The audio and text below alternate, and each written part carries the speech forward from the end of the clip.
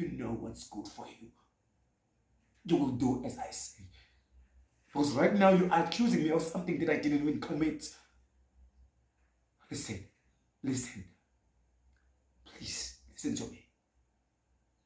I know it's been a while since we last contacted each other, but that's not the fucking fault of mine. I'm not even getting involved in such nonsense. Like, I don't even know what are you talking about. Because I've been right here with you. I've been standing with you. What about my dreams? What about my life? What about everything that I have to work for? Do you think I don't have a future? Do you think I don't need life? Listen to me. You're going to listen to me very carefully. I'm not your friend. I'm not even one of them. So you're going to treat me with utmost respect and dignity.